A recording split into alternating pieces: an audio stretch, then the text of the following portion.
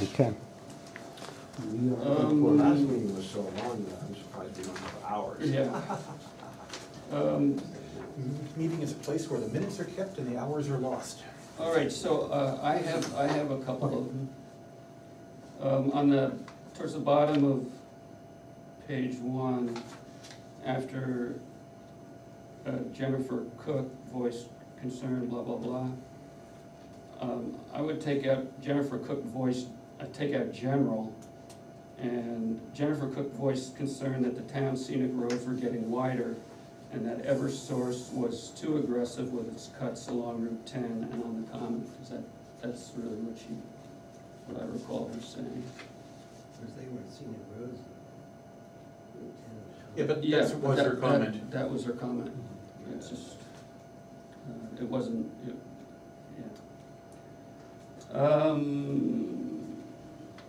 Let me jump back up higher on that Okay. page. Is Dane D'Arcangelo's name with a lowercase a? Yeah, I was wondering about that too. I'll have to double You check check, that, I mean- because I think it is. Okay. All right, It was a rather odd fine. spelling, Just- but I actually got it from his email, so. And we have them identified one way or the other. There are not too many D'Arcangelos who are at that meeting. And item 3.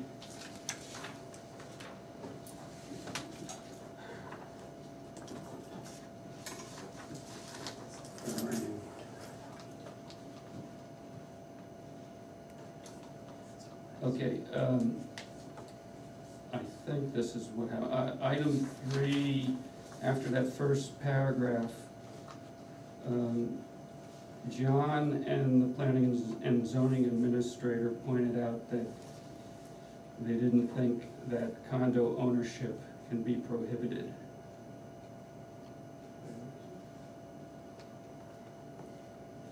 At the bottom of the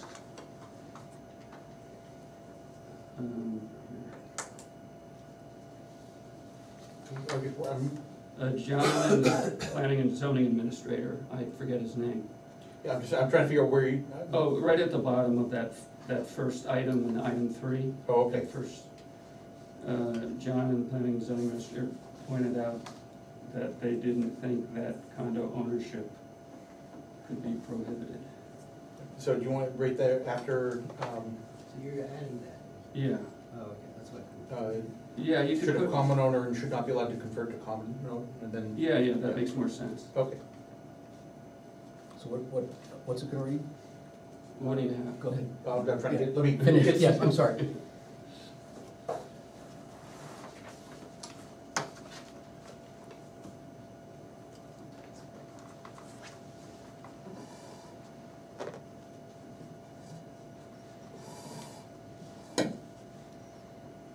John and the zoning administrator believe that the condo ownership could not be prohibited.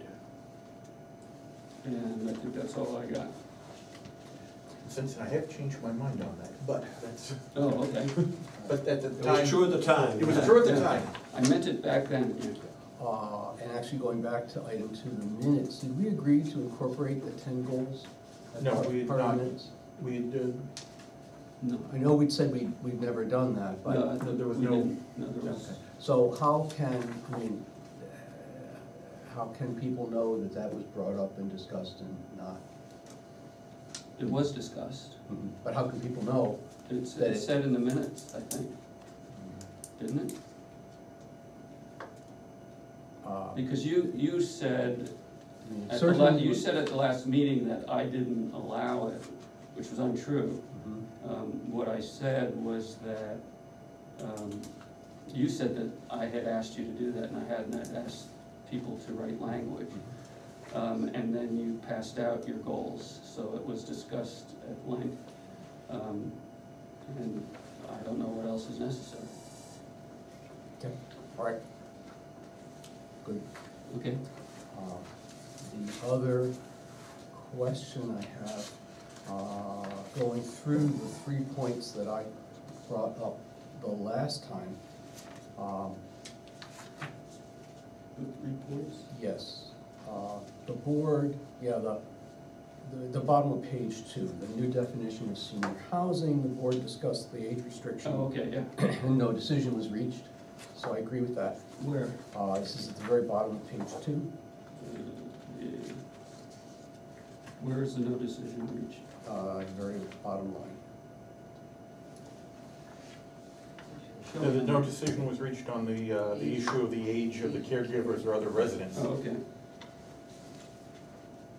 And then,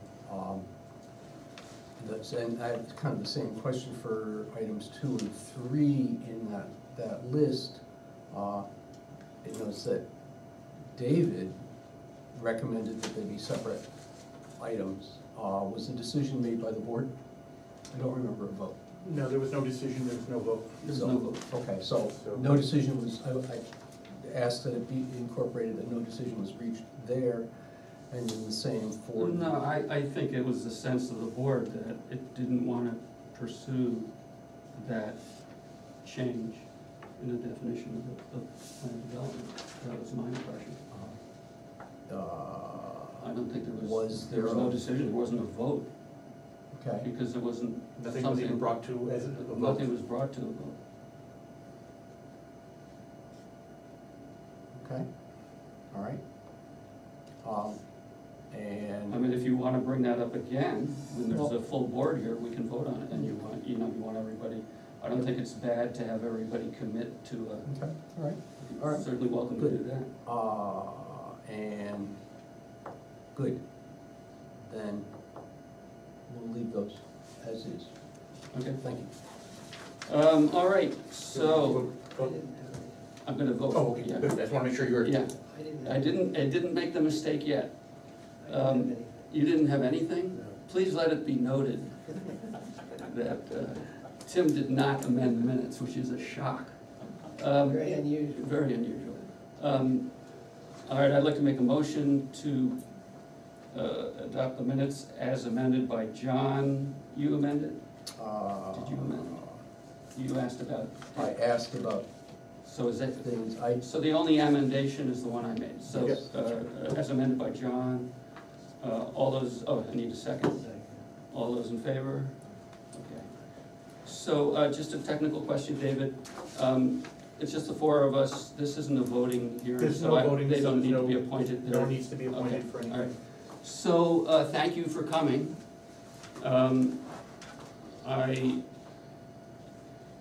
Does everybody's here for senior housing, I assume?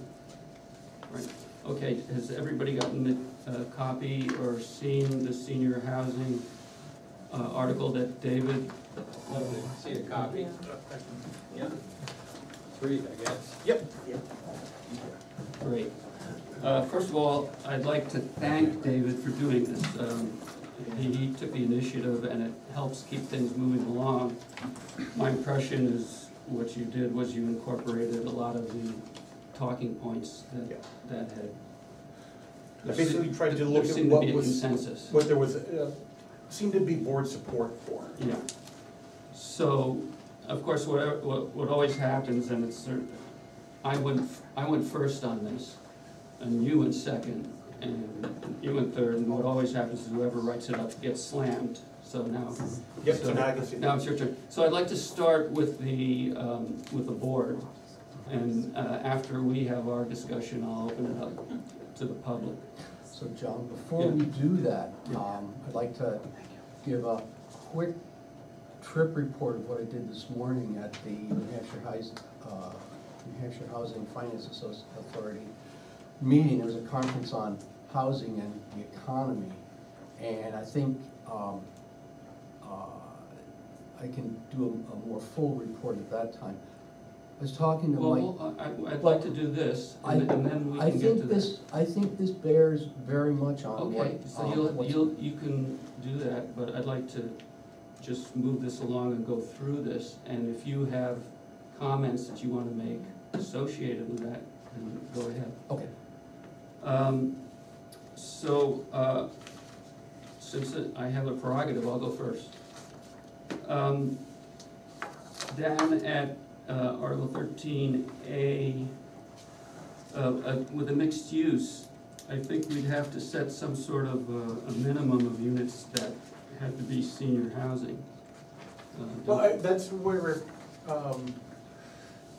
I personally left that kind of open, because it will be, there's the number of units for residential senior housing will max out at 10, so there'll never be anything more than 10. 10 on a particular development, or Right. 10 total in the Lyme Common? In a particular development. Okay, well, that may need to be, that was one of my comments on here, was I was unclear when I read that, whether that applied to the lot or whether it was 10 overall Yeah. for the district, so we just need to make sure that that's clear. Okay, keep going. So anyway, as far as the mixed use, you may want to set a limit, but it seems to me that if you have new construction and you are trying to put in senior housing, you may be able to be flexible with the amount of business uses, assuming there's something that's compatible with senior housing. I don't know if setting an absolute. We could set a percentage limit. Just like if it's, if it ends up being 75% commercial and 25% senior, it starts to get a little away from what we're trying to do here. But anyway, I mean, everything we're discussing tonight is not gonna get very far because we're missing so many members, but it's just, these are comments for the record, I guess. And then with B, I would say that some sort of language where there could be a third, if the third is a caregiver of some sort. This is where I did some struggling. When looking through some of the DES regulations, they have a septic use of elder or senior housing. And there is a limit of 2 bedrooms with 2 residents, and it limits you to 125 gallons per day, or sets your flowage, septic flowage at 125 gallons per day. So when you're sizing a septic system. Per unit or Per unit. So that would be for 2 people, 2 bedrooms. And is that related to senior housing, or is that? Yes, that is specifically senior housing. Okay. So, say the number again, 125? 125 gallons per day. And so when I'm looking at this saying, how do you,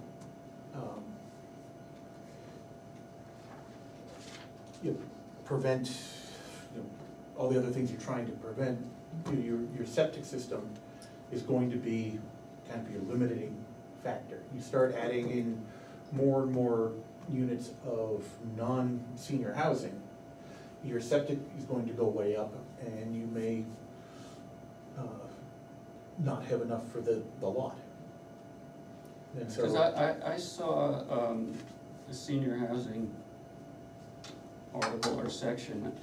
I'll have to look through my notes and find out which one, but they had a third available for.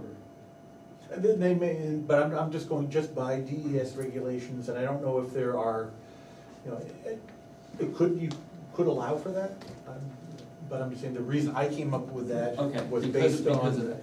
So David, is that 125, is that less because it's seniors? Or is it- Much less, Okay, so if it was 2 non-seniors, it would be, over 300 gallons a day. really? Yeah. So they're assuming that seniors would use that much less? Yeah. I don't know why. Okay. Okay, Even anyway, the teenagers who took 6, 7 hours, and wash their hair like my daughter, it takes 6 hours to wash her hair. Yeah. Right. So yeah, I did leave out the issue of a caregiver. I wasn't quite sure how to address that, but that if you, have to be something that would be addressed during the development to develop, a unit that can handle the additional Yeah, septic. there's, I found language, and I'll have to get that language, I don't have it at hand, but I did find language that addressed that in another town.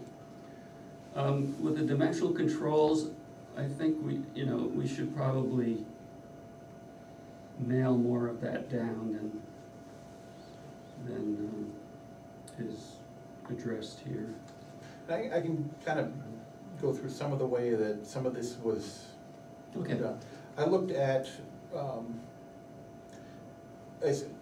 there were several numbers bandied about for units, from 750 to 1,200. So I took the largest that was put out there, and then I said, well, what buildings do we have in town that are currently, that we can look at and look at the scale and say what buildings could be used? If you look across the street at the old Green Mountain Studio building, that's about 14,000 square feet of footprint. A footprint. A footprint. So if you look at that and say at 1,200, and then take away some for common area, you could get 10 units in there on the first floor. So that will give people an idea of the scale of building that you would need for 10 full units. Because you're saying that all units should be on the first floor. That was, again, one of the things that came out of the discussion. Yeah, I don't know whether that was Yeah. finalized, I mean, Nothing in this was final. Right. This was just information. Information as that we- came out of- It came out of the meeting, I put Right. it down on. I Right, there's no- understand, So- I think, I don't know that we can or should limit it to one, but if people wanna do one, I mean, that's fine. a lot of them have elevators. on some And, floors, you know, so- something that might wanna bring Mike Mundy in to talk about, The because access- the access for fire. The You know, we don't distance in have, between buildings. but we don't have, a ladder truck in town, and so, if there's a fire, it's gonna have to come out of Hanover if they can't get people out. Right. So there Yeah, is. the safety issues are major. Yeah, and so I think it is a question Okay, that Mike Mundy should That's a good weigh point. in on. yeah, very good point. Also, I'd say, I'm not sure, again, and you just said that now, where it says all units shall be owned by a single owner. Yeah, I'm not sure we can do that because of that Yeah. RSA. I'm not sure, I took the actual language out of the zoning for ADUs. Because for an ADU, you are able to prohibit it. Although there is specific enabling language in the RSA when they wrote the ADU. Right, and that's where That, so I just took it out of there, and so I'll be very Yeah. clear that it may be that you can't, but I Yeah, just. I'm wondering, I think that's something, first of all, the full board would need to decide whether that's something we would wanna do, and if the full board did wanna do that, I think we would need legal advice, cause I don't think we can. It was discussed, so, Yeah, it's there, okay. and like I said, there was somewhat of a precedent for the ADUs, so I used the existing language. And I think we'd need, some language like, ADA requirements and HUD, applicable compulsory requirements of HUD regulations, that's, pretty boilerplate for senior housing. And then the owner is responsible for providing proof of occupant's age. And could you explain, all right, well, I'll get to that in a second. The other thing, just for everybody's information, I did some research, because this has come up over and over again, about what are the sizes that are commonly used for senior housing. So on Kendall's site, I went to Kendall and I went to the Greens. Kendall units start at 550 square feet. And the largest unit they have is 1350, but that's an It's exception. a 3-bedroom. No, nothing is bigger than 2 bedrooms, Really? yeah. So 550, really up to about 12 something, and then there's this one that's at 1350, I think. But you can look at the website and see, so the range is like, it's, people were saying, oh, you know, 750 is the smallest that is used, but that's not the case. And it's hard to get too much information about the greens, but they have 28 units. They did have a unit for sale and a unit for rent, that both were 1 bedrooms, and they were 590 square feet. So these are a lot smaller on the low side than what we were thinking were commonly used, just for But information. we're just saying up to, so if someone's building it, They can, yeah. whatever works. Yeah, it had just come up over and over again that what's a reasonable or commonly used small size for a unit? And these were smaller than anything we were discussing. Do they talk about how much common space and all is available to people? I'm sure they do on the sites, of course. Right, I mean, because obviously you can Yeah. have a pretty small place if you've got some place to go. Right. Yeah. So, right, and we need, in our calculations, we need to be able to factor that in. Sure. And some of that'll be market driven too, in that the square footage will affect cost, and it will also affect, Exactly. people don't wanna have to try to clean and maintain that many square feet Right. in their senior years, generally, What also provides for affordability. the possibility, yeah, for affordability and flexibility and having a variety of sizes, which both of those Right. places do. And then, could you explain the plan development? I was looking, you know, again, trying to go back through and see all the areas that would need to get some modifications. Gross floor area has always bothered me because,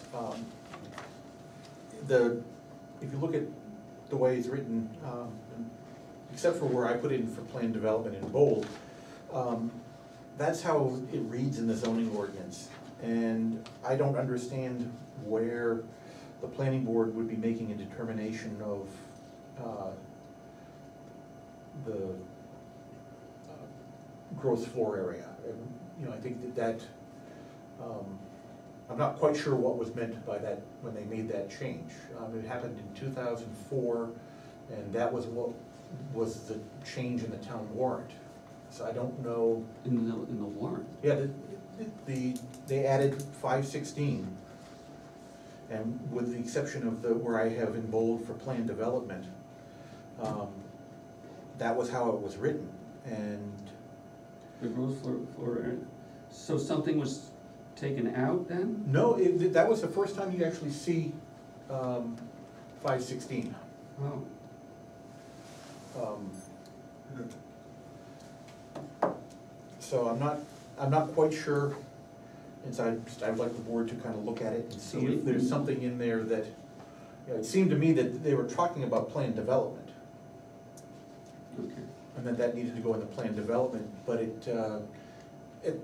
in 2004, Table 5.1 had a bunch of footnotes to it. And then it's 2004, but it was a 2003 year end, but 2004 town meeting, they broke up those footnotes into section 5, which included all the different dimensional controls. And I don't know what they meant through the gross floor area. So you're saying we need to address that? At some point, I'd like to bring it to the board's attention, that Okay. to me, it doesn't really go anywhere. You know, Is gross floor area the same as building footprint? No. Or is that just total? It's like the total all floor, floors? all floors. Yeah. And so here it's talking about the planning board has the ability to approve greater than 14,000 square feet, but it doesn't ever go on to say where the planning board or when the planning board would be doing that.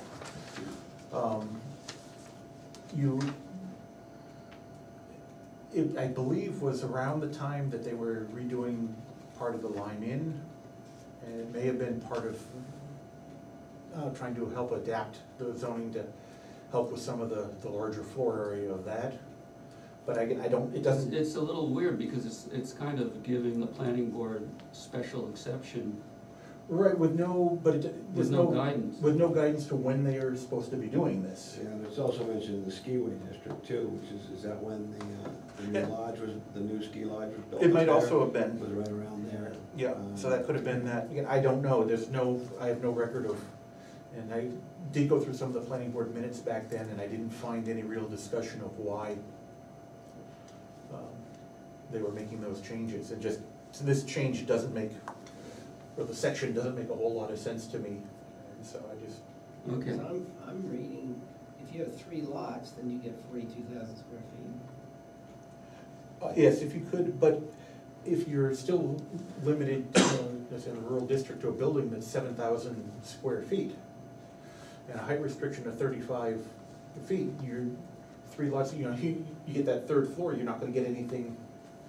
all right, let's just mark that down as something we have to address because we have people who are here Yeah. for senior housing. So, other people's comments on David's stuff? I just had one comment on the first page, bottom of the first paragraph. Senior housing should be consistent with the present character of the village. I wonder whether we should say structures should be consistent. Well, Present character of the village, because I mean, I wasn't gonna just say structures, you know, it's still the whole character of the village, not just the structure. And I didn't write it as a shall, I meant to try to keep it as, you know, I didn't wanna say a suggestion, but, No, there's, in a lot of the language I saw, it's pretty common for there to be either harmonious or in character, you gotta visit. Yeah, that's a common. You have that as senior housing should be consistent with the present character, you have that specifically as a should. Well, Right, in and most that- of the language I read, it's a shall. That's It's a implying- shall. Yeah. That's Well, shall and implying- should are different, So it's implying, Well, I'm sorry, we're, I know. well, no, you're implying that it should be done that way. It's not saying you shall do it, you will do it. Shall and must are pretty much synonyms, and Right. they are requirements. Right, Yeah. and that's why. Should is a suggestion. Right, and that's where Yeah. I struggled with that because, and maybe that the board wants to say shall, but, well, that's fine, that's provisional and the board will yeah. make the decision. but we're just implying that senior housing means the structures. Yeah, but I mean, you still have the landscaping around, you know, if you Yeah. put up an iron fence that doesn't go with any of the other fences in town, you know, it just makes it stick out. Yeah. You know, there's, Okay, so or, you know, Big boxy brick Soviet-looking building in the middle of downtown, probably. right, you know, it's a. Isn't what we want. So it's senior housing, okay. Anything else? No. No? I think everything I had was covered. Yeah, okay. You got it? Yeah, you had talked about the maybe mixed use, you had mentioned maybe a limit on mixed use. I'd throw out maybe 50% as a working number, just to think about. Because I'm thinking if you had a situation where the first floor was all residential and the second floor was all professional offices, then that would be roughly 50%. I think that's kind of a, 50% of the floor area, or that's. or the gross floor area? Yeah, that's what you, maybe mixed use, yeah, must, all use must be permitted, yeah, so. Which I agree 50%? that you don't wanna have somebody come in and say, I'm gonna do 80% commercial and 20% senior and call it and try to market it as senior housing. That's kind of not really what we're thinking of, but, so that's why I would say, as a default number, I would lean toward something like 50% Let's as a have that as a maximum. provisional starting point. When everybody's here, we can hash it out. And again, I'll just make my point on some of these things is, just like we talked about it being on the ground floor. We can change our mind later if we decide that people, you know, if you come up with a model, I'd rather be a little more restrictive and have people say, this is not workable, you need to make it better, than to make it so broad. And then pull back. And that you're trying to pull back after somebody's already got an application in the door for something that we're going, oh, wow, we didn't really think of that. Understandable. So that's my approach. Okay. And that was, when you talk about common areas may be allowed, we might wanna be specific that common areas aren't included, are not included in the unit square footage. So if you say 1,200 square foot, somebody might ask, is that average including the common area, or is it 1,200 for the common area, for that, and then I can have a common area on top of that? So that just needs to be clarified a little bit. And then when you said maximum units may not exceed 10, or in no instance shall they exceed 10, again, we're talking about on a lot, not total in the district. Again, we just be a little clearer on that. Okay. Those were my That's it? reflections. Okay. Were there any comments from the public that came in? I mean, Yes, I know there were. I haven't gotten to that, I have. Yeah, I got an email from Ellen, Right, yes. and I wrote her back. Well, thank you. I know I have. I've got it. Here you have.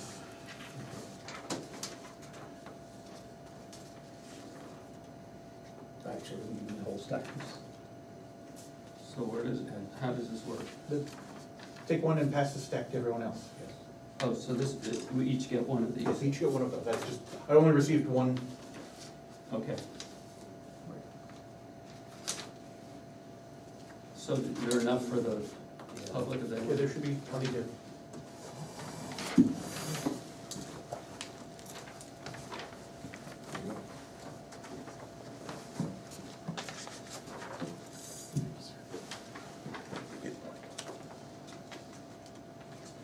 I should have CC'd you on, forwarded this to you, Dave. This is a note from Ellen Thompson. Okay, John got, John has it, right, Yeah. so I do. What do I have? Ellen Thompson's note. Yeah, I have it. Do we want? She sent it, she wrote to me, And and I was CC'd, yes. Do we want to make that available to the public as well? it's fine with me. I can just read Ellen. Sure. I can read what Ellen wrote and Mhm. what I wrote to her.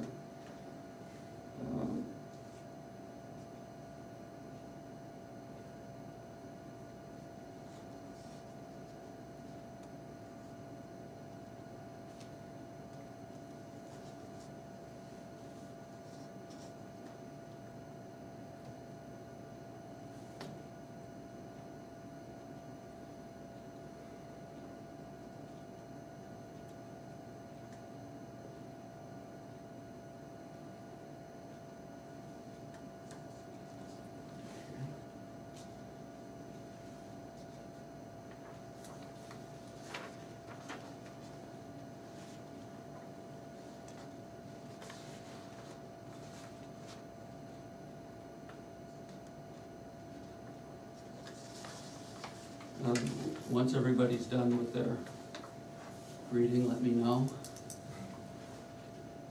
Put your head on your desks.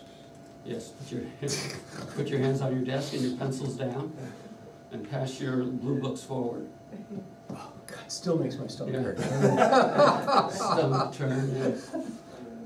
All right, and even worse, I shall now do a dramatic reading if you're, is everybody done? Are you done? Did I interrupt you? Okay. All right, so Ellen wrote, I understand the planning board will discuss senior housing at tomorrow night's meeting. I'll leave that part out. I believe Lyme citizens would benefit from having senior housing available to them as they try to age in place in Lyme. I have heard from many about how difficult it is to find housing in town that meets their needs, accessible and manageable to the owner. Socialization and the ability to access key services, food, banking activities is important, and having housing in a central area like the Common District is nice. But you could also achieve this by having condos or apartments clustered together. I'm concerned that converting older homes on the Common into senior apartments will be too expensive and difficult for a developer to even consider tackling. Consider the need to adjust doorways, bathrooms, stairways to meet the needs of older individuals. Also the need for a variety of unit sizes to meet the needs of couples and single folks. It is hard to downsize, but going to 600 square foot unit will take a special person. Parking may also be an issue. The Greens in Hanover is a nice combination of independent living with supports as needed or desired. Something like this could blend into the landscape of Lyme. Hope these thoughts add to the conversation tomorrow. Okay. And I wrote, thanks for your, we obviously agree about the importance of senior housing. I'm primarily concerned with 62 and older demographic. The centralized location seems preferable for obvious reasons. In terms of viability, we had a builder who I did not identify, Brett, at the last couple of meetings who assured the board that there are properties in the proposed senior district that could be developed affordably if senior units could be made up to a maximum of 1,000 to 1,200 square feet. The build-out the board undertook also suggested potential viability. All that said, I'd certainly like more reassurance, but these are positive signs. Up to this point, new construction is included in the proposals, so conversions are not the only option. Though I hope we can get something going in the central area, if necessary, I'm open to considering something in the south of town, likely in the commercial district where there is a good amount of undeveloped property on the east side. That area is about 5 minutes from doctors, dentists, shopping, and Kendall's public programs. This is also closest to downtown Hanover's amenities and DH. Sizes of units at Kendall start at about 550 square feet, with largest about 1350. The Greens has a couple of one-bedrooms for sale or rent right now that are 590 square feet. This info from their respective websites, so some 600 square foot or 750 square foot units in the mix seem to be the norm. She had mentioned the Greens, so it's hard to know what the overall square footage is for the Greens, for the Greens is, but here's a rough guess. 28 units averaging 800 square feet is 22,400 square feet, plus common areas, dining room, lounges, etc., would probably certainly make about 25,000 square feet. That's quite big for Lyme, especially given that we have no municipal sewer system. I'll try and let you know what results from tonight's meetings are, if time permits, et cetera, et cetera. So, a couple things that I just picked up from there. When we talk about common areas, we also might want to discuss storage or garages. Because if we're limiting the units, how do we count for those? Because some people may want. Yeah, Okay, I don't need to heat all my junk, but I still want to have a Right. place where I can put my stuff and go get it when I want it. Kendall certainly does. Yeah. Storage So and- those are two things to consider. And there is, they would fit in the gross floor area, but maybe not in the residential unit area. there are parking formulas for senior housing that I also found in other towns. And then the idea that you might want to limit it to 3 residents, where 2 of the 3 are over 62, would allow for a couple to perhaps have a caregiver. I don't know if that's feasible for some of the larger units. If you're talking 2 bedrooms, you could have 2 in one. So go over that again. instead of saying it would be limited to 2 residents where one is over 62, which assumes a single person and a caregiver, or 2 people, it doesn't give you the option of 2 people plus a caregiver. So I would say maybe we think about limiting it to 3, where 2 of the 3 are over 62, which would be, So what if somebody's 62 and has a spouse that's Who's- 60? I'm just throwing it out, that. I would say that the Limited to more, two the is- more efficient way might be to just say, if you can have a caregiver Okay, and as a third occupant. maybe that's a better way to do it, but it seemed like limiting it to 2 people is pretty restrictive. Yeah, I think we Pretty need to done. make a provisions for a third person. Again, my sole reason for limiting that was just to try to maximize the septic. Right. Well, Because that's a now, thought. because now by adding that third person, it's now gonna be considered a 2-bedroom unit, and I think you're up to 300 gallons per day Right. is what the flowage would And be. if you had 2 people and then their caregivers were adult children, then that's 4 people, then I would say, that's not really senior housing. I mean, No, it's kind of senior I housing, mean, it's I a, think it's a there's a different limit, situation. there's a limit Right. to, Right, so you just say that, there's other ways to deal with that, that's not exactly and what we're trying to I don't think design. you're gonna have 2 grown children living, you might have 1. I could Well, see there's you have a husband situations. and wife that are That's possible. caring for one of their But, parents. I mean, once we but get that's the into, only, once we get into 4. Or 2 parents, that's my point is you have 2 elderly parents, a child who's married comes to take care of them. Is that accommodated here? I would say that's an interesting situation, but that's not, it doesn't have to be So part of that's this. something we're gonna have to address. Right. But I think everybody, hope everybody, or I shouldn't say I hope, I was gonna ask I think- the other question, that suppose you have a qualifying couple, a 62-year-old and a 57-year-old spouse, and suddenly they have to take care of their parents. They've got a second bedroom, they could do that. You mean the 62-year-old has to take care of their 90-year-old parents? Which does happen. Which happens. Oh, I know it happens. Yeah, Yeah. I mean, so I have a lot of comments on this. Okay. And so, let's let everybody else go through. with- Okay, so we're done for the moment here. Public, speak. Please. Boldly go forward. Have you reached out to or checked on Quail Hollow? I haven't. At the it's senior housing, marketable, or market level, and also assisted. They've got storage things you can buy. you know, Hold storage- on, Yeah. just slow down here. Oh, sorry. So Quail Hollow, what are the 2 things? They Market- have the market. market value and also, Assisted? yeah, affordable Affordable, senior so housing. is that, They also have condominiums. so, when you say affordable, is that subsidized affordable? It is, like a third of your income, you know, based on your total. So is, because all of the subsidized ones I found were done privately. You know, like a group in the town got together, like in Norwich where they have 24.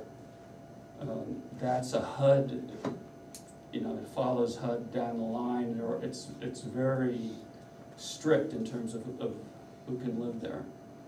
And I know in Hanover, now they're doing stuff, and the town owned the property, so, if it's subsidized, that we can't do that. Okay, they've got market value or market, Okay. apartments That's also. something to think about. Yeah, but they do have storage you can get, you know, bins or storage area and parking, so, which is available. Yeah. And, I can bring you a brochure. Sure, that'd be great, and do you know how big it is, roughly? I don't, the ones I've looked at are, I think are 1 bedroom, and it's a very good size, I mean, it's, yeah.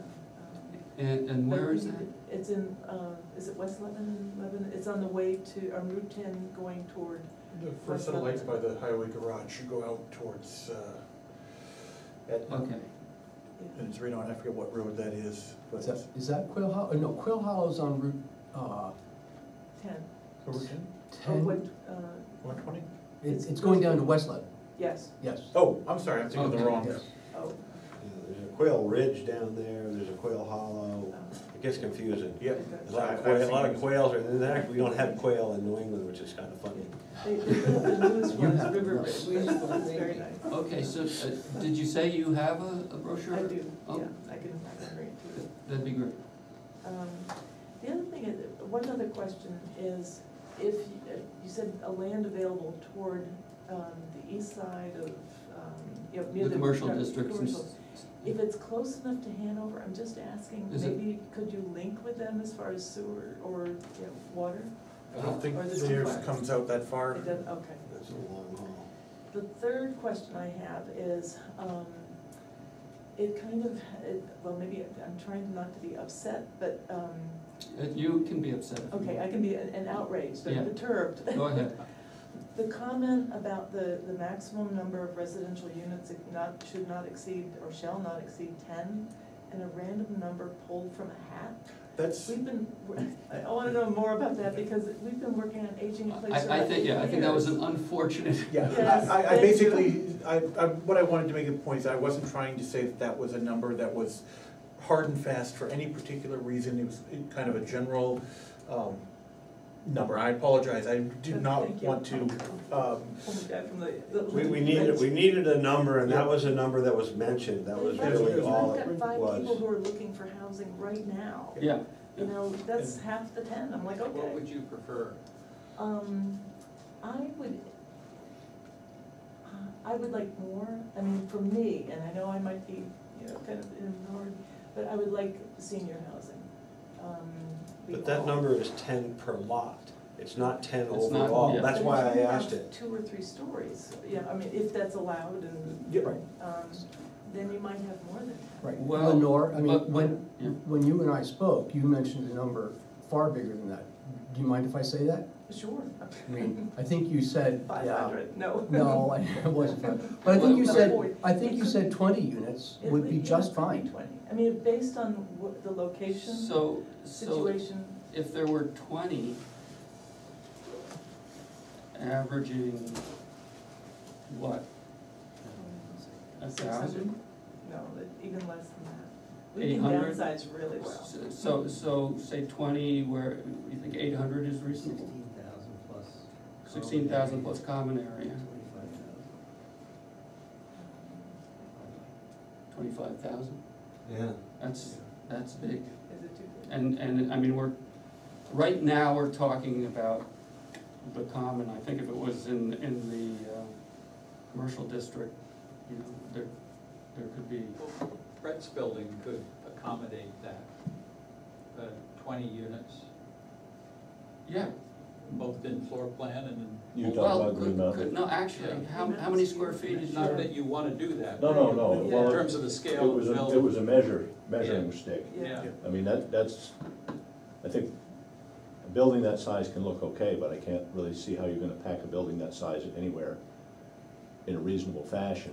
And while that building physically could accommodate the floor, the square footage of the units can't handle the septic. And the nitrates loading on that lot, it's a 4-acre lot, can't handle it. Okay. So Yeah, it that's won't, a it won't go through the septic. self-limiting. And that's, Dave and I talked about a lot of these numbers, and it kind of makes a full loop. And the 1,200 square foot number wasn't that all the units had to be that size. But when you look at a 750 square foot unit, and you put in a nice handicap bath, accessible so somebody can be in there and help somebody else in the shower and the whole business, 750 square feet is getting pretty small. And there's a section in my own house which is 32 by 32, call it 900 feet. And you can kind of see how that would all lay out. The 1,200 feet gives somebody some flexibility. Absolutely, yeah, and I'm you're just saying- that as a maximum. Yeah, But, the thing that surprised me about the low end of these ones at Kendall and the Greens is, they have they're ADA compliant. Oh, I'm sure they are, but, you know, when it It- comes down it's- to, you know, the bathrooms that we put into houses that have been going in to replace others and so forth, those bathrooms are, you know, pretty good size. When you start, you know, we just put one in for some elderly people in town here, and, it takes some room to Yeah, have somebody for help sure. somebody else through the shower. Yeah, Kendall accomplishes that too by making all of the services except for eating and sleeping and going to the bathroom available outside the unit. So, and even eating, very few people, I think, eat in their units. They all, but there are kitchens. yes, but if you're talking about a small unit, it's small only because all of the ancillary services are available outside their bedroom door. So, whereas something in Lyme, I'm not necessarily sure that our first senior housing projects are gonna offer the scale of services that a Kendall would Well, offer. I'm sure they won't. So, Well, and again, my thought is to get started, whereas it would be nice to be able to accommodate something larger than that. What we don't wanna do is make it so that the first project in the door is huge and everybody gets really mad, and then suddenly senior housing is not what people want because they think if we're gonna do it, we're gonna end up with a whole Kendall right downtown or something like that, which I'd be a little bit concerned that I'd rather start I agree. on a feasible scale and then expand it if we have more demand. Or if somebody comes in with a reasonable proposal and says, I'd love to do this, but I'd like to put in 24 units, I have a 50-acre lot, I think I could figure this out, then we figure out whether it's feasible or not. And to the point about, that somebody here made, it's, the 10 is provisional, that was just used. But whatever the limit is, that's just per lot, that's not, you can only have 10 in Lyme. You know, that's not what's.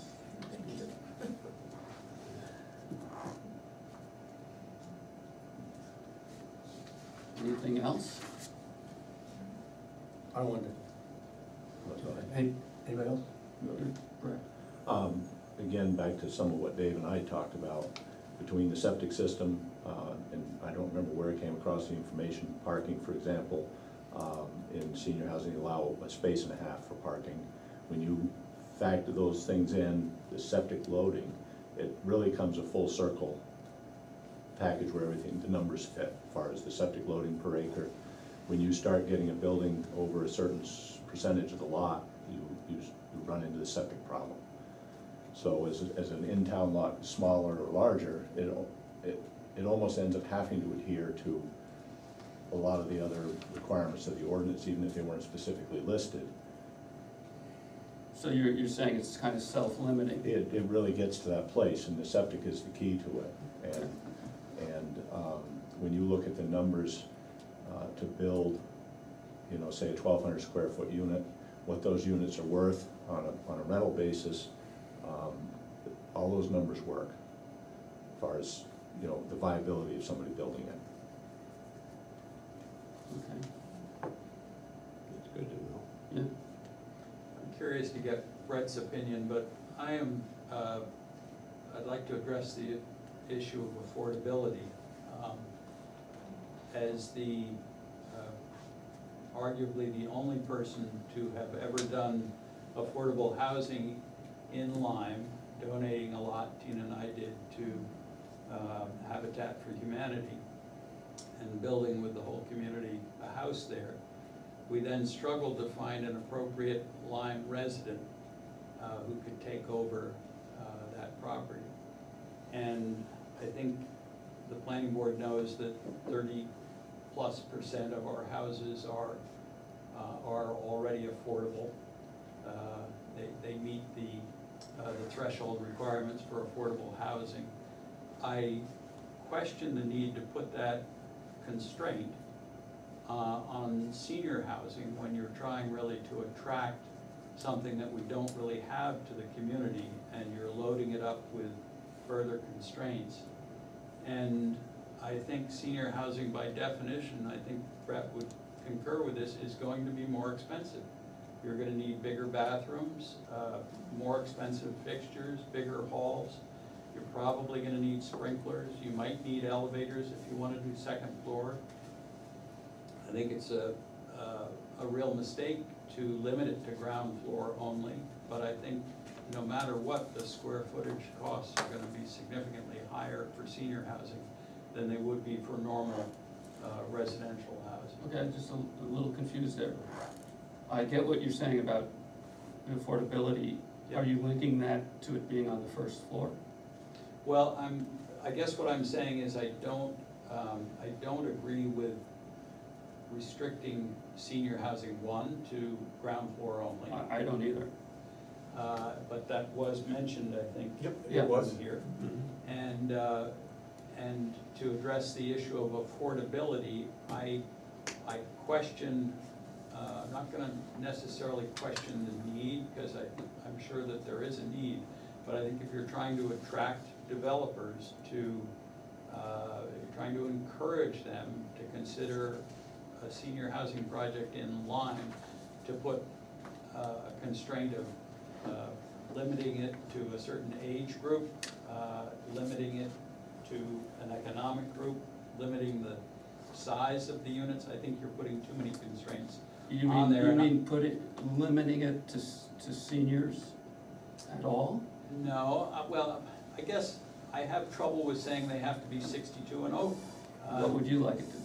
Well, I think they're, I would say 50. I mean, I know people who are in wheelchairs at 50, and they need quote-unquote senior housing. They need, So, just senior housing, according to HUD, yeah, you have to allow disabled people to live there, so that's already addressed. yes, but if you're restricting it to people 62 and over, you're eliminating, aren't you? Or aren't you in conflict with that same HUD requirement? No, because. So you could be 50 you- years you old, could- then. You could be 50 years old Okay. and live in a senior housing project, Okay, If you're disabled. If you're disabled. if you're disabled, I thought I read that you have to be 62 and over here, yeah. unless you're That disabled. language isn't in there, but it's in the HUD requirements to qualify, to limiting it to 62 and over. Okay. And the 62 and over, from my point of view, is, everybody obviously has different opinions, but from the time I spent going to the aging in place meetings, and I went for several years, I never once saw a 55-year-old there. The average age was definitely older than 62, and the people who were interested, I wasn't 62 yet at that time, but the people who were interested were people who were going to be 62 by the time, that's what I saw. And I think that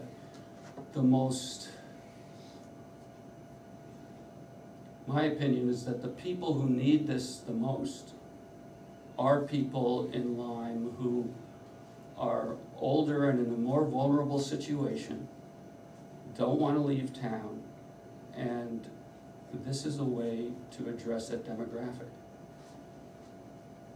I mean, I understand what you're saying, but I think it's important that there's a way for people to Well, you're- downsize in Lyme Yeah, when they're older. And when it's 62 and older, realistically,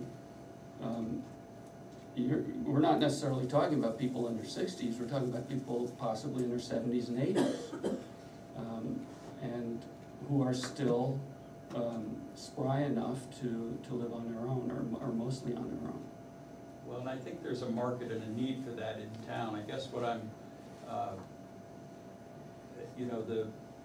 if you look, you're quoting the square footage for the units of Kendall at, 5, 6, 800 square feet. From 5 to 13. Well, their starting price now is like $600,000-$700,000 per unit, and that's not an investment, that's something you give Oh, up. it's unbelievably expensive. So if, you know, how, as a developer, are you gonna provide something that's even remotely comparable? I can't answer that, but I will say that there was a builder here the last couple of times who said that it could be done, he felt it could be done affordably in town. That's it. Yeah, I'm not expert in it, but my understanding of the service package at Kendall is you're getting more than just the housing for that money. You're getting the Well, that right to other services, whereas we're not including that in here. But then the monthly fees are, you know, I think those started around 7,000 Yeah, a month. we're not doing Kendall's. Right. So, I mean, and I think to speak to Kendall, there is a big upfront payment. Mhm. That's an endowment that keeps the place going, that pays for you as you get older, and they can have the facilities in place.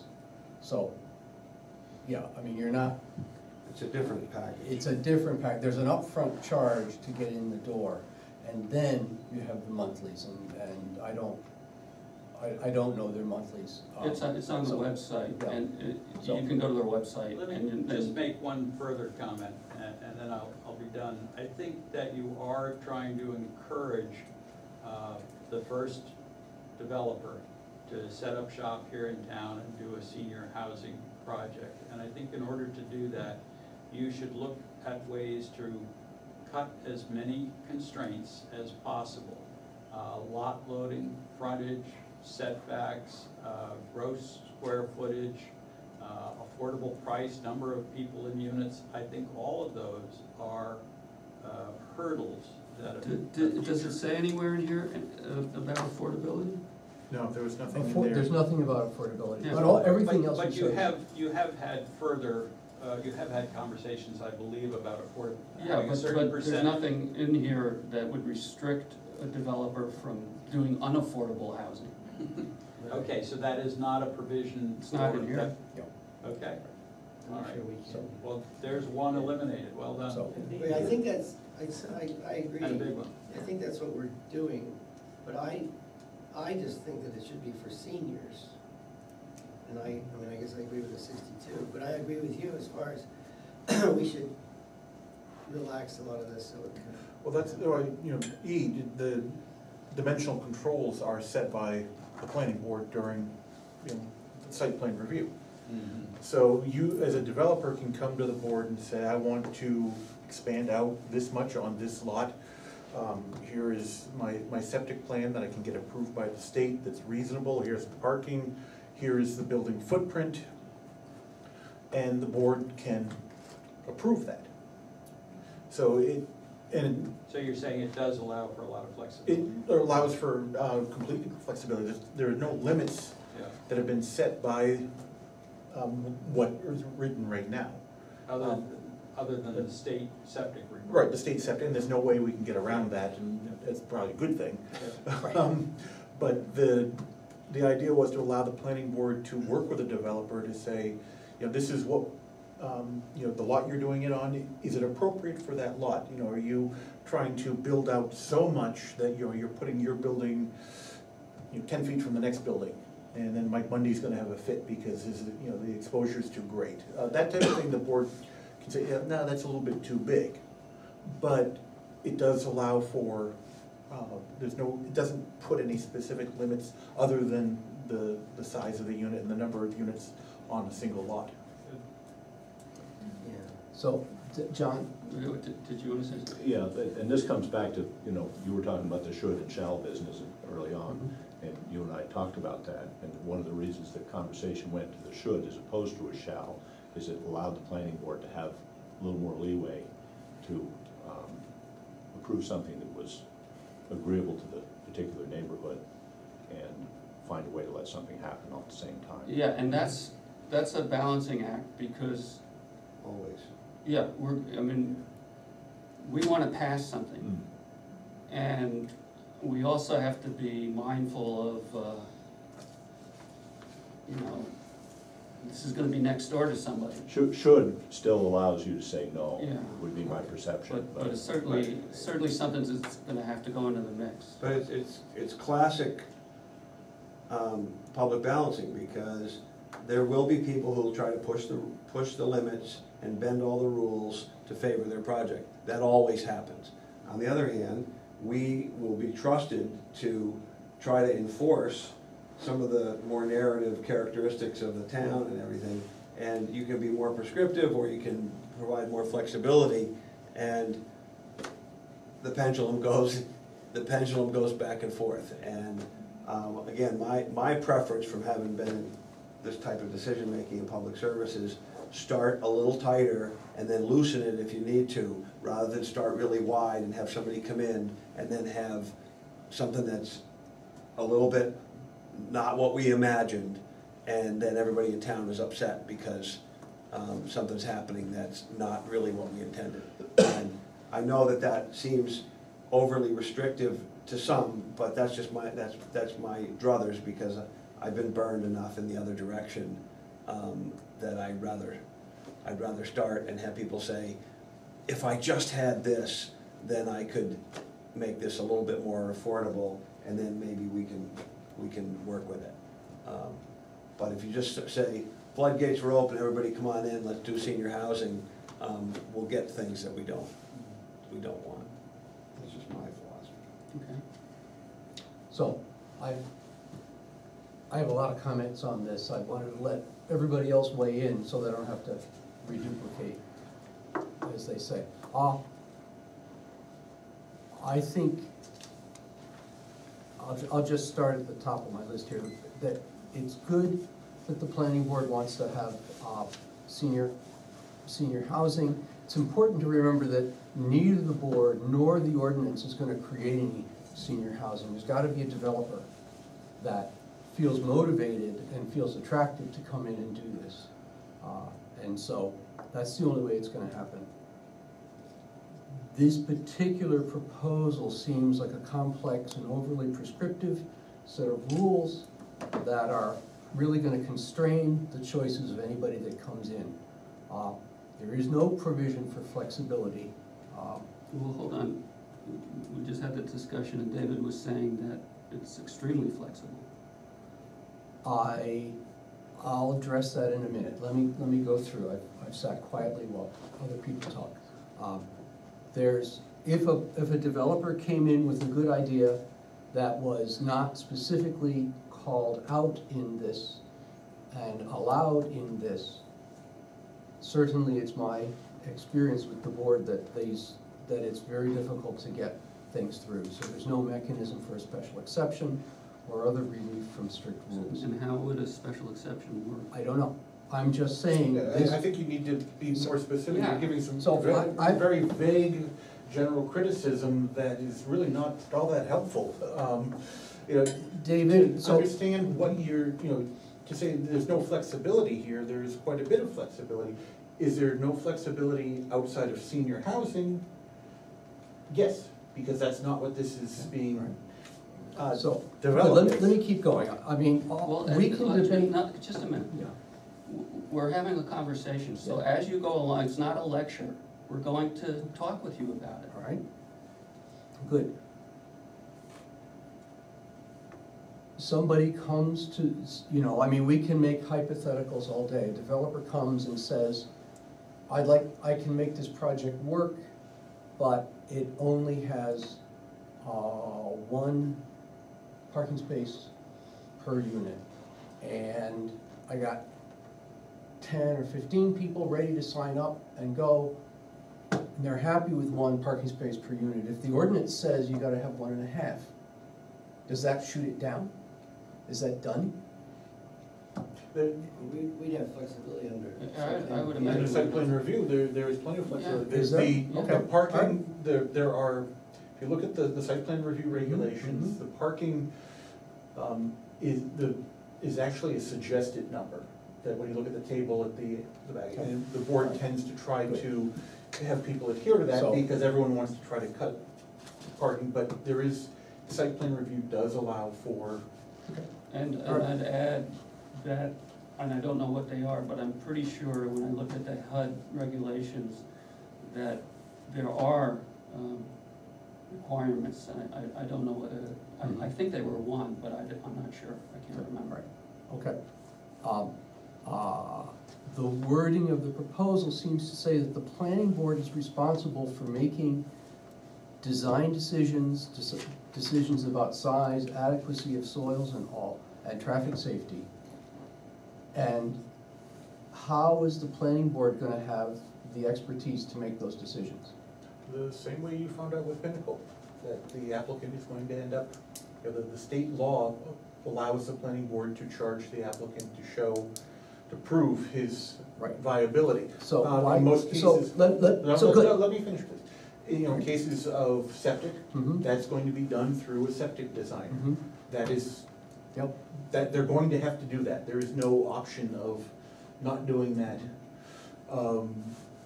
So, you know, those types of things I don't think are overly burdensome. why, no, I'm not saying that you shouldn't do them. Why does it say the planning board shall determine?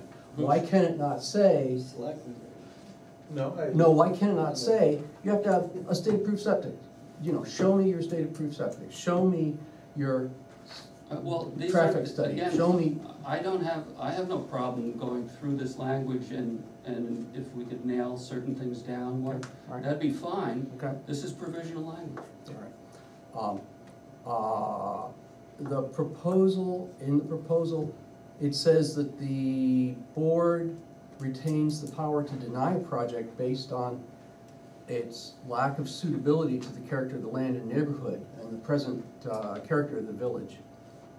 It sounds as if, even if you meet all the other standards, the board could decide, oh, this doesn't match the nature of the village. How would a developer know? The board, first of all, is not allowed to be capricious. Any decision that it would make would have to be based on a sound basis. But again, this is provisional language, and I'm open to changing it. Okay, And I think you know, in part of the very beginnings, senior housing should be consistent with the present character of the village. mhm. It's not a will be, it's not a shall be, it's should. So it is not something that is giving the board permission to deny, it's describing what it believes senior housing. And on a practical level, Mhm. Rich, I don't think we'd be able to pass anything that didn't address neighborhood concerns. Pretty Well- much the board's job.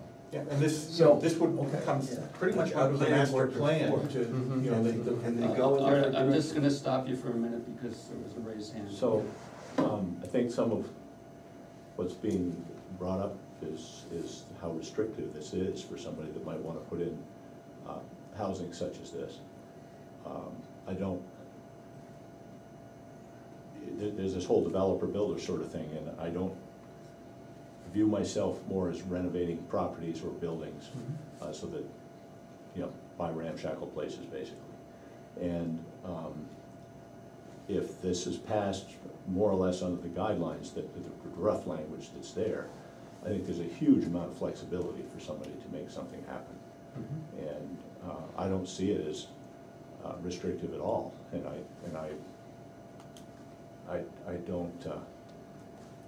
just don't think this is a problem. I mean, there are a lot of possibilities for what somebody can do. You know, if somebody wants 3 parking spaces to a unit, well then, good for you, build it. I don't think anybody's saying you can't. If you get into lot coverage issues, well, that's part of the lot constraint itself. I mean, if you're trying to do all this on a half-acre lot, you might have a problem. There are multiple places where there's more than square footage enough on lots to make things happen. And I come back to what I was saying earlier, that the arbitrary number that was pulled, you and I talked about, of the 10, sort of where in town would you plop a building the size of Green Mountain Studios?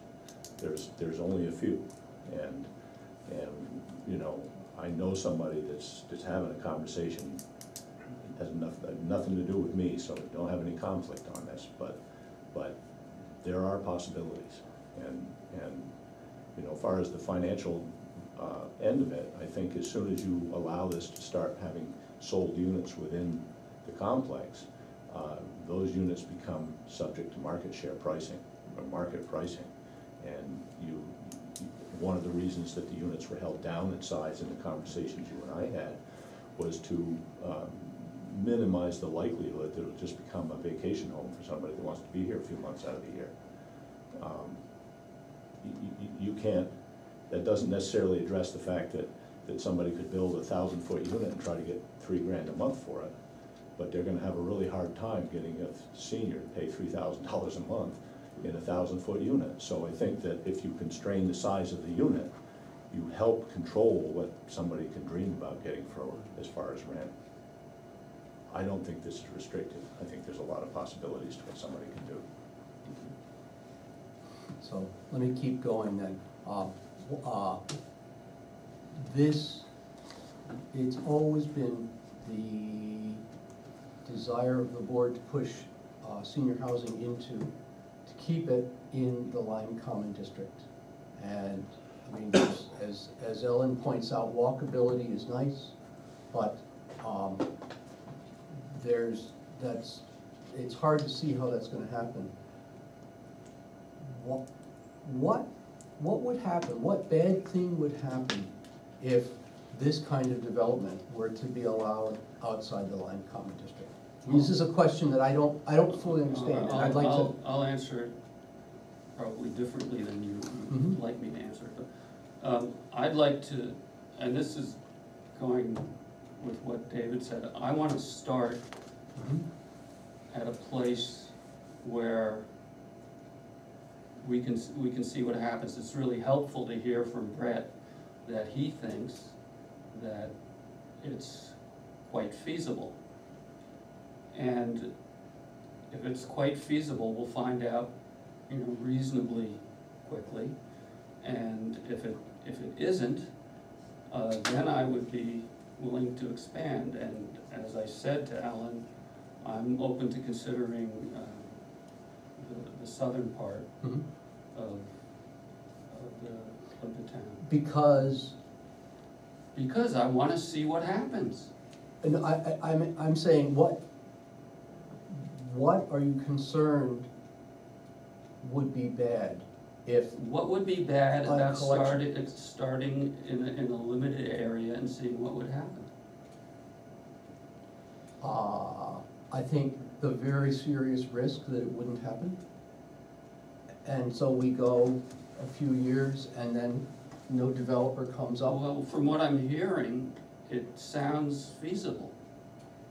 And I think, Rich, I think also, if a developer really wanted to do something in Lyme, and they said, well, I absolutely can't do it in the Lyme Common District, they could come to the planning board and they could say, with this, the way that we have it written, they could say, well, I can get a piece of land down near, say, Pondview Apartments or whatever, and this is what I'd like to do, and the planning board could, we would sort of look at that, because with the way this is written now, with having site plan review, we have a lot of leeway.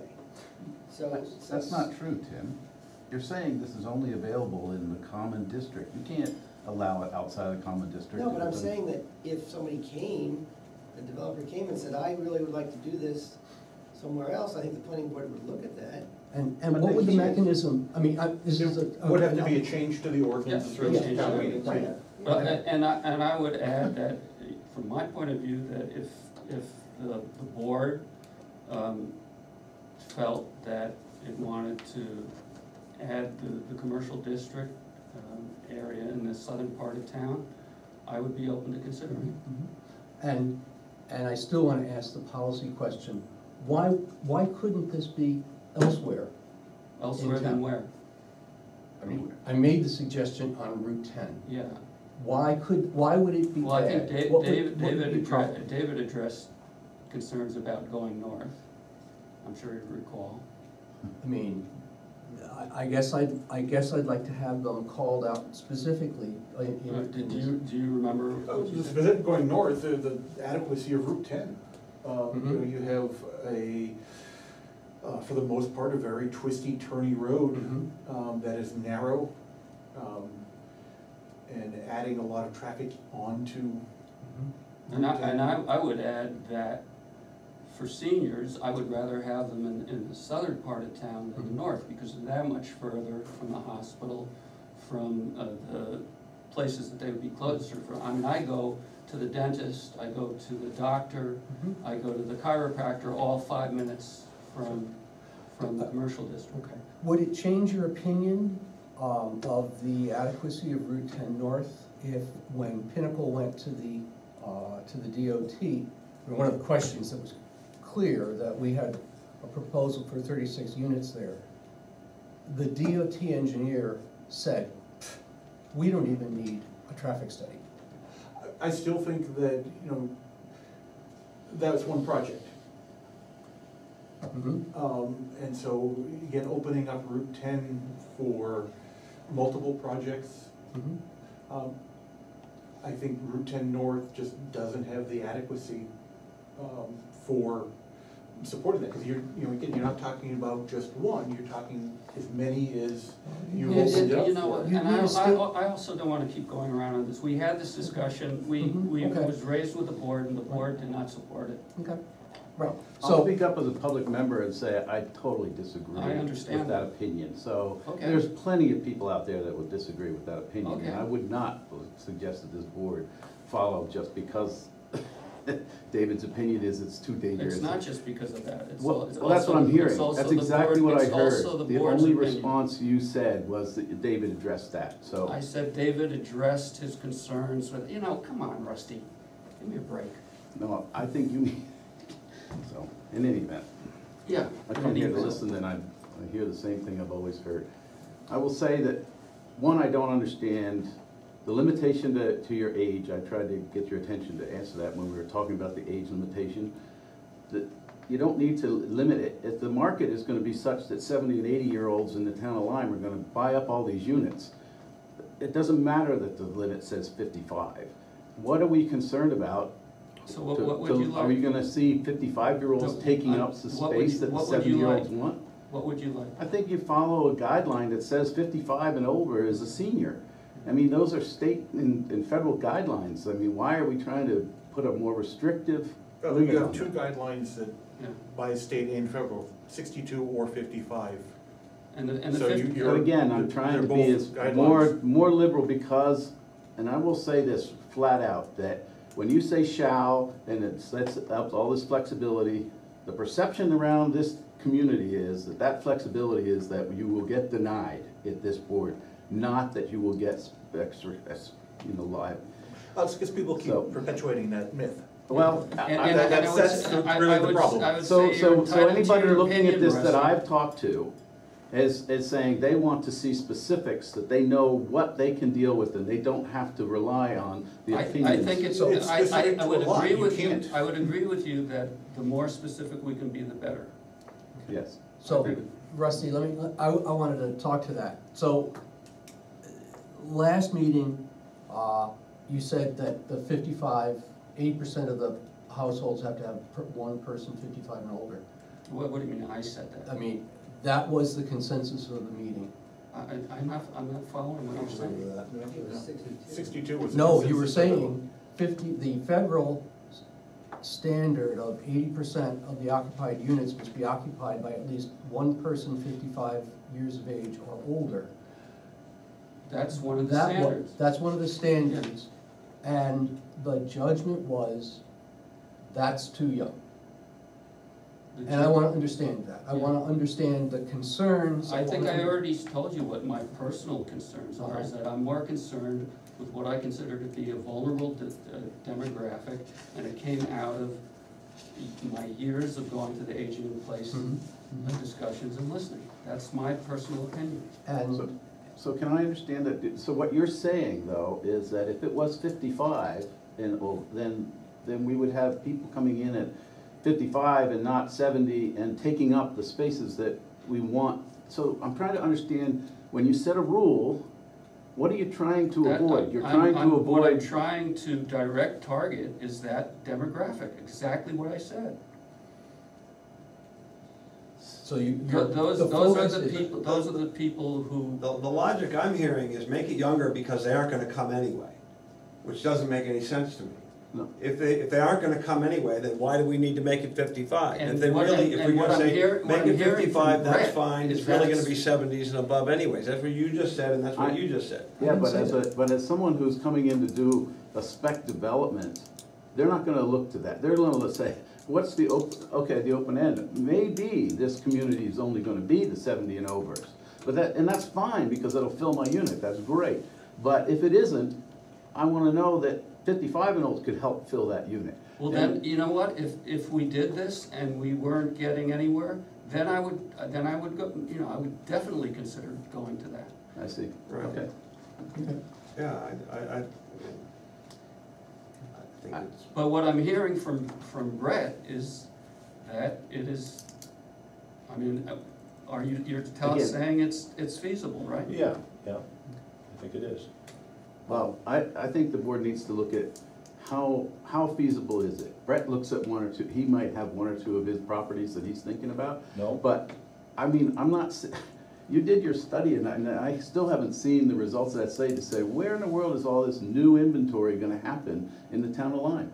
And right now, You we wanna need, give, we need don't have new a- inventory.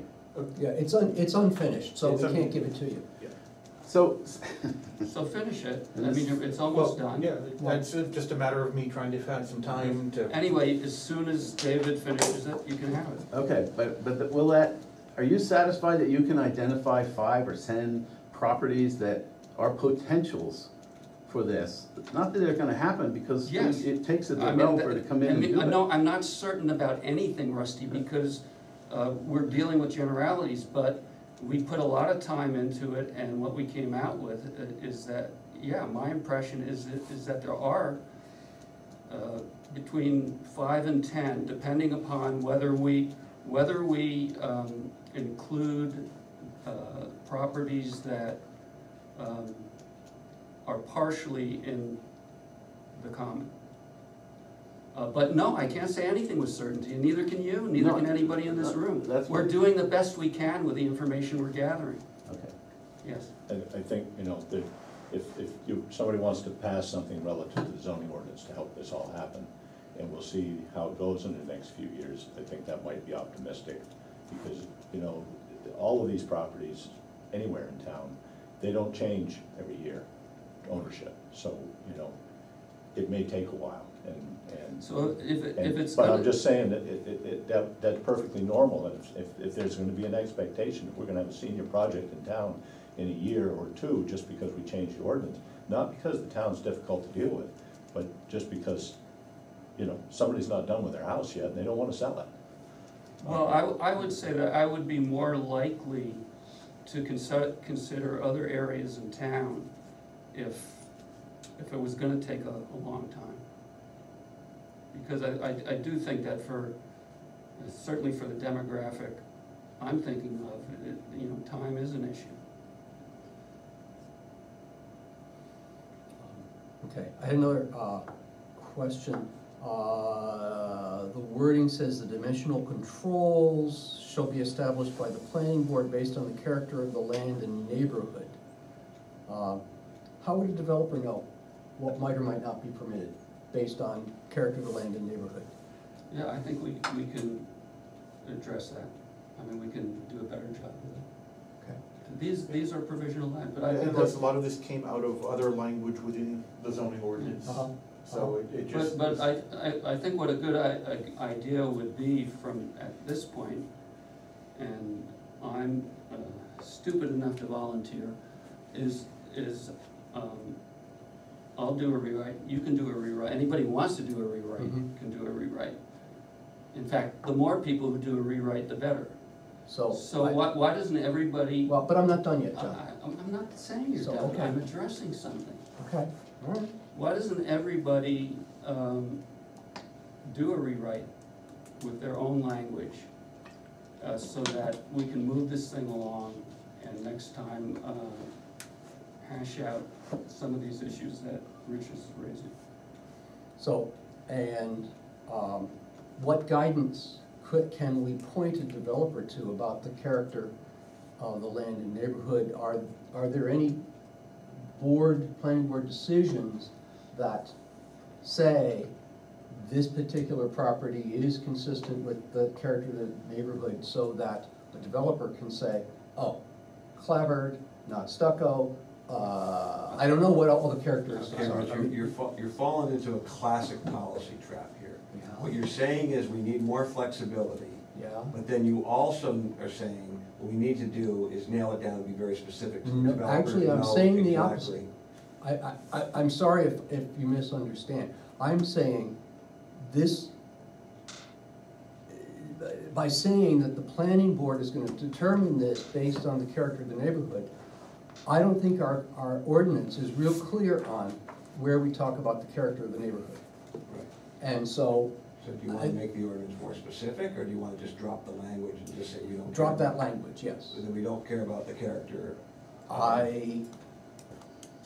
I'm not sure how you're gonna get a developer to come in and say, geez, I'd like to spend $10,000 or $50,000 putting together a proposal for the town, but who knows what the town thinks about the character of the neighborhood.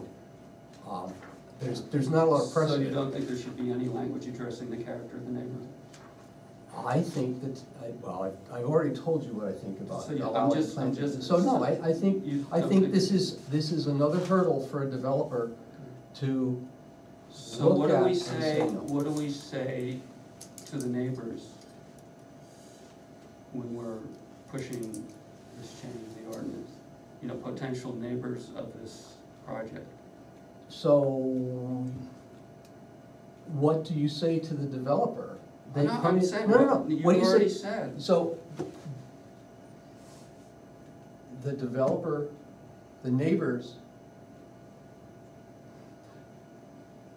my understanding of the ordinance, and maybe I misunderstand, my understanding of the ordinance is that it does not specifically address in concrete, legally binding, legally actionable terms, what the character of the neighborhood I is. can tell you that I've researched various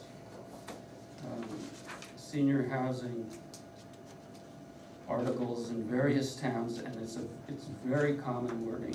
It's almost boilerplate that addressing the area and neighborhood.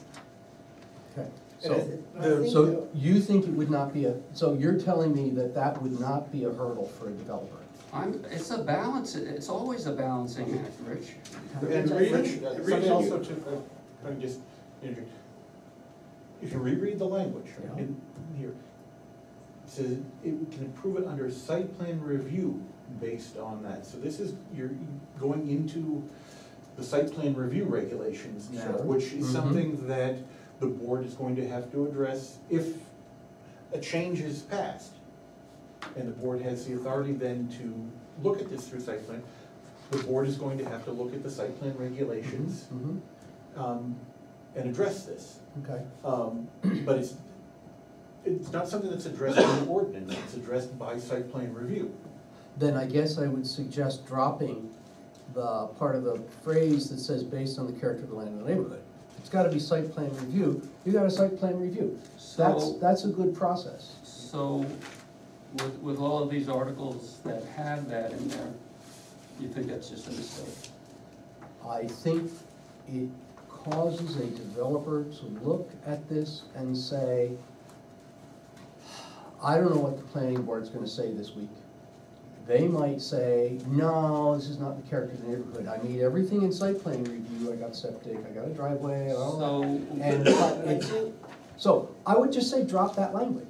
okay, But Rich, About- looking at the big picture, it's been my observation that any developer that comes to a town, any town that has zoning, there's no zoning that spells it out, they don't know. They have to come and they have to discuss it, and the planning board has to go through all this. So, I mean, that's everywhere in the whole United States, I think. Well, You know, no, Well, why say, there why are- say? My answer is Laconia. So there are towns that have very little zoning and they drop language like this and they don't enforce it and people Yeah, come well, in. if they don't have And it's a zoning. frickin' hodgepodge and it looks like hell and it Mhm. looks like a lot of towns in America that I bet that you can usually tell just by driving through the town that they haven't tried to enforce anything like this. You have other ones that are immensely prescriptive. It must be clabbered, it must be this paint, it must be this. You go to Nantucket. They're very, very strict on the types of siding that you can have, everything like that. We don't want to be either at ends of those extremes. And what John was saying is, this is pretty common, is you are telling the developer that you must be cognizant of the character of the town. Now, do they know exactly what that means? No, they don't. But they ought to at least try. And then it becomes a negotiation. Not a big mystery. And then what it the becomes a neighborhood is like. negotiation. It says, you know, that flashing yellow McDonald's sign is a bad idea. How about if you just do a painted one? And that's what happens in a lot of towns. They go through that negotiation. And is it difficult and onerous sometimes? Yes, it is. But that's how towns are supposed to deal with this, how towns commonly deal with it, to try to come up with something that and will some people complain and say it's too restrictive, or they're anti-business or whatever? You're gonna get a range. But I'm pretty confident that, I haven't lived in Lyme forever, but I have lived in small towns that have dealt with the same issue. And if you don't have language like that in there, then you'll get proposals where somebody will come in with a brick cube or a concrete cube that's really affordable, but looks like hell, and we don't have any way to say no, any way at all to say no. That's inconsistent with the character of the town. So I think you're gonna have to leave some of this for give and take with the developer. Brett, did you raised your hand, or Yeah. have you forgotten what you wanted to say? And I'm kind of agreeing with what you're saying, but even within the common district, what might get along on this end of the Lyme Common District might not do so well in the dead center on the backside of the common, for example. Sure. So I think it needs to be tied the way it is. That's why it says neighborhood. And then as far as the concerns of well, what's somebody supposed to know what to do? Through the years that I had excavation machinery and did jobs for everybody else and more just my own stuff, all you gotta do, you don't have to spend $10,000 or $15,000 or $50,000, come in and talk to that guy right there. And he'll tell you real fast what works and what doesn't. And he'll tell you real fast what you need to go to see the board about, and you can decide if you wanna go see the board. And, I haven't come before the board a whole lot. I've always managed to read the zoning ordinance and understand what the interpretation is and just do what's permitted. Certainly, we spent a good deal of time before the board over the Maxfield thing for reasons really other than immediately what we're talking about. But I'm sorry, I don't remember that really well. but the reality is, Because I still have a We concussion. would see the same thing, I just don't think it's a big onerous thing, I I guess. don't either. No, and that's why you have preliminary reviews, and that's why you Go encourage and people find- to come in But early with it. Don't spend it takes an hour's time to $25,000. come in and get the lay of the land. And I don't think it's a great mystery it's not like you have to be Sherlock Holmes to go to a neighborhood and get a general idea of What fits. what fits. It's not a mystery. But, so if a building came out and it had 10 units at 1,200 square feet, and it had all these other things, that's almost by definition different from the neighborhood. Yeah, but I mean, we're affirmatively saying that this is permitted in the neighborhood, but to, like the examples that David was pointing out, you have to be a little bit respectful of your neighbors, that's all. Okay. And you do a lot of that through the preliminary discussion. Yeah, and I think you can read in the newspaper, in the Valley News, about developers who reach out to their neighbors and make an effort, generally do a lot better than those who don't. Okay. All right.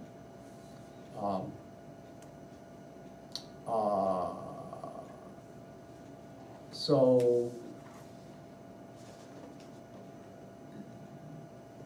we already talked about that. There's another phrase there, and other issues relating to the future use and enjoyment of the property. What would that cover? And, What are you talking about? it is In in, E, the very end of E. And again, that was existing language Mhm. I took out of the ordinance. I have no, you know, So- have no,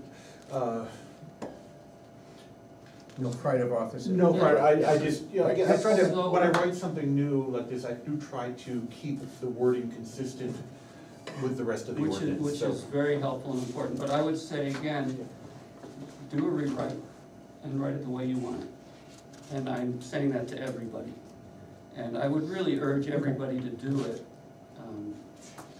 so that you have a voice. We talked about ground floor, we talked about ownership. Last one I have, it says that the subdivision, oh, this is ownership. You mean about the condo thing? No, this is about the zoning easement. And I would like to, because I, you know, in my world, you know, things, I automatically, you know, think of things the way, a zoning easement is much different than a conservation easement or other type of easement. It runs with the zoning ordinance. So at some point in time, if, let's say, there is a restriction in zoning, there is for ADUs, you can't, if you have an ADU, you can't create a condo out of it. And you actually sign an easement that says, I won't do that, for a, when you have a external ADU. So you create the zoning easement, gets registered up in Grafton, says, I'm not going to subdivide and create a second property out of this. So the idea is that if the zoning ordinance changes, and that is no longer a requirement, then all those easements go away. And so it's not like a conservation easement that says, now that you have this, you will never be able to do this. It is something that, if the It's town has in decided, in perpetuity, Right, regardless. conservation easements are. Right, In perpetuity, right, yes. regardless of changes. Right, you know. in this case, a zoning easement, if the zoning changes, Mhm. and it's no longer a But requirement of what's the that zoning. referring to that you're talking about? This is the ownership, I put in that you would sign a zoning easement, and I went with the same language from the ADUs, saying, will not Okay. subdivide. But again, that's something that everybody Yeah, 'cause can rewrite to their Right. that doesn't mean satisfaction. you couldn't have condos. Well, you couldn't yeah, because that's the only way you're gonna subdivide a building. is- Right. Yeah, I'm not so sure about that. Yeah. I'm not really comfortable with That's all I'm gonna that. bring That up. was plenty. It was, right? I spent some time thinking about it. Well, that's fine, that's good. It's good to get pressed on the issues. And there's a gentleman here who would like to say something. Just short on the condo thing, I think if you allow condos, you're gonna lose control of this and fairly quickly. And somebody can come in and build it, come to the town, sell it off in condos and wish you all well. And I think that's what. Yeah, I'm just concerned about the legality of Yeah, that. and I hear that, and I think I see Dave something that- sort of sorting his way through it, but I think, Brett, help me understand what you mean by that. That people come in, build it, somebody come in and build Yes. it and sell the condos, whether they sell them to seniors or find another loophole through something. right? But pretty soon, you've got, some people that aren't very well-to-do that might live on Goose Pond Road that suddenly can't afford a $300,000 condo in this complex that was built. And I think that you'd kind of be defeating the purpose of what everybody's I trying mean, to do. 85 Dartmouth College Highway is a perfect example, I Yeah, guess. yeah, Yeah, I mean, that's. Yeah. yeah. What, Well, I think tell me Brett means more that they about. wouldn't, I think what you're saying is that they're not affordable for a lot No, of people, no. that's all he means. Yeah, but, I mean, I really doubt that we can do it legally, and I'm hoping that we can get affordable stuff, but, if somebody comes in and plays by the rules and, that does it that way, so be it. I'm not so sure about that. But I understand what I you're just, saying. I do think you're gonna lose control of it. Okay. And you'll we'll regret it, we'll Yeah, rue I the think day. you will. But whoever builds it has that option that they can not sell, I mean, they can do it. Well, they do, They can keep but it. that's not what this conversation of this meeting's about. Right. This meeting's about trying to help people that might not be able to afford to do something else. Right. So if you're gonna take that view, which I think is the correct view, then you need to try to find ways to contain it. I agree with you. Yeah, I agree with that. And of course, And I'm not we- sure how you're gonna do it, but Yeah, the don't nearest know way I this. can see to do it is that it's held in common ownership. Right. Now somebody has to run a business here. And certainly, you know, then you get into, you can't control how much they charge for rent. But market value of floor space in a rental, kind of self-limiting. Yeah, and I think Ray's saying, I think what Ray was saying was that, you know, you can't do it and make it affordable. That's what he I said. disagree. But, yeah, I I know disagree. you disagree, but Yeah. I'm just saying, I think that's what Ray was. Yeah, and I think, you know, the second floor thing, I think if you put in 10 units on the first floor and 10 units on the second floor and place it anywhere, I don't care where in town, it's not gonna belong in this town. You're gonna have one hell of a big building. And if you ever have a fire, I can't imagine getting people off the second floor. And- Yeah, well, that, I mean, the safety thing is, Oh, yeah. with seniors is a big deal. Yeah. But like, this is a, in terms of I mean, this would be considered a second floor in this building, even though it's, you know, it's not really used, is it? No, it's just all open space. It's all open space. Yeah, that's just. But I mean, it has the appearance of a second floor, and, you know, in my house, it basically, that area is used, it's living space, so I mean, I could see where a second floor might, Then you get the old people falling down the stairs, I mean, there's a whole bunch of things. I mean, there were a lot of people that thought Maxfield should have become senior housing and wouldn't do it just because of the second floor business. yeah. So, anyway.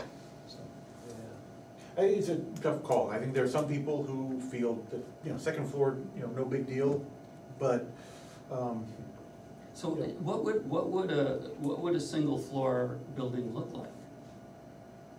well, if you look at It looked like this. Green Mountain Studios, you could fit 1,200 square foot units in that building. On the first. On one floor, forget the second level.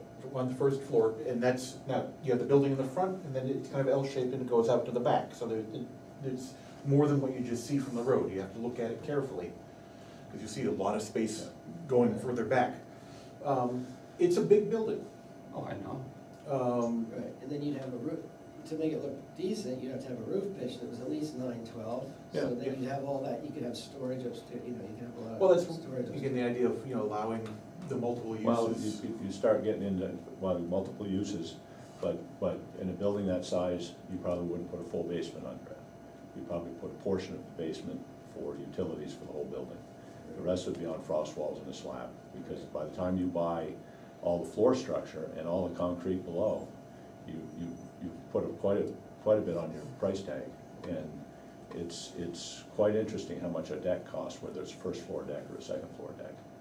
So if you're trying to build something that's reasonable and economical, you're not doing it that way.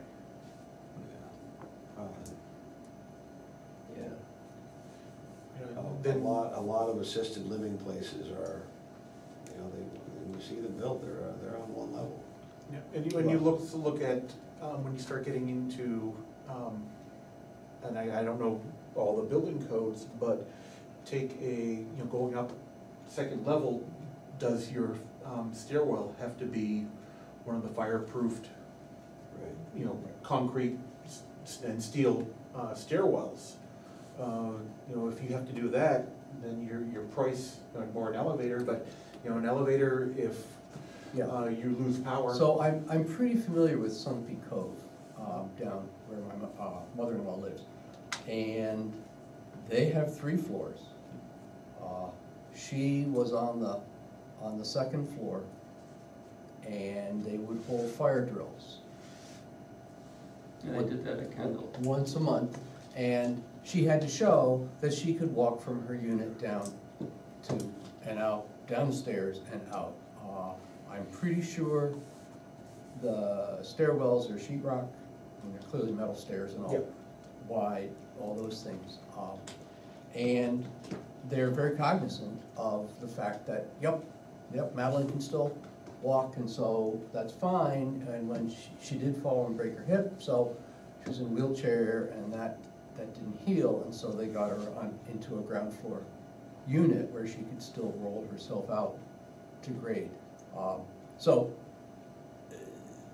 there's at least one example of what I consider first-rate assisted living. It's got 3 floors above This grade. isn't a conversation about assisted living, no. Yeah, this isn't assisted living. I mean, Then that's where I think that there's, yeah, you know, I mean- that there, you may get a group that wants to do assisted living, that has, you know, people there to Mhm. make those calls. right? I'm not sure that's what people in Lyme want at the moment. I think they're looking for ways to downsize. And they don't necessarily want to have and pay for all those extra services.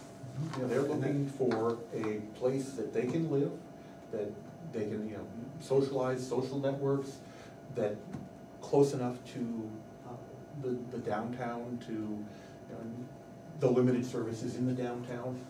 But, again, you know, as soon as you start putting in the personnel to monitor that, to enforce that, if you don't have somebody who can move downstairs.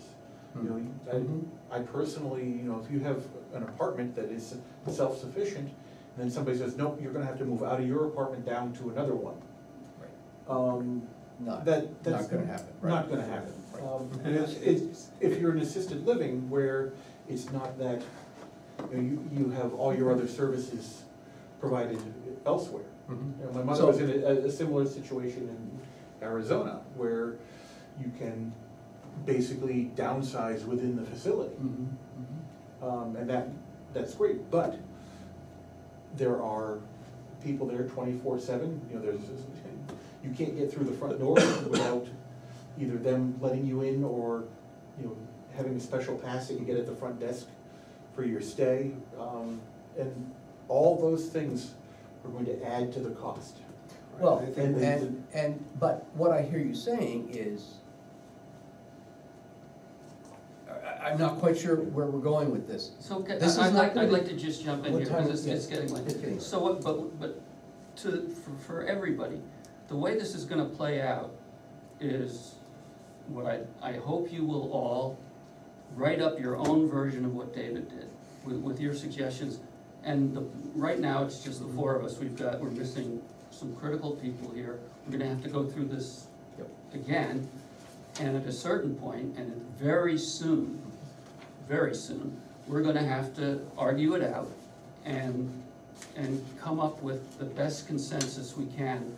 And all of us are gonna have to give up some of, as they say in the writing trade, some of our little darlings and compromise. Because I feel like that's what our job is. I mean, if somebody just hates it top to bottom, okay, so then they're against it. But I would like the board to at least try to come to a consensus of what's best for the town, which means we can't all get what we want, but we can get what we need. And it can't necessarily fit every single scenario we can dream up. No, we And can't address all I think what I'm trying to do is minimize it, trying to say, what do we think we can do that's feasible, that's limited, that has as few moving parts as we can put in there. So the idea, for example, of assisted living or condo owners, those add complexity, they make it so that you lose control over what you're trying to achieve. So let's get the basic, straightforward model done first. And then if people start coming up and saying, yeah, but, what if we wanna do this? What if we wanna do assisted living? What if we wanna do that? Then we take that up in the next phase. Understood, but we'll argue that out Yeah, the other next thing time. we have to think about is getting it passed. Well, that's right. Right, something that And the town will vote for. And one thing we're doing in a vacuum here, quite frankly, is we're assuming everybody in town loves senior housing. Everybody in town doesn't love senior housing. And particularly, I think we have to be sensitive to the, particularly sensitive to the areas we're introducing it to. So that needs to be in the balance. Did you have anything else? I had one other minor issue, if I can find my, one copy of it. We,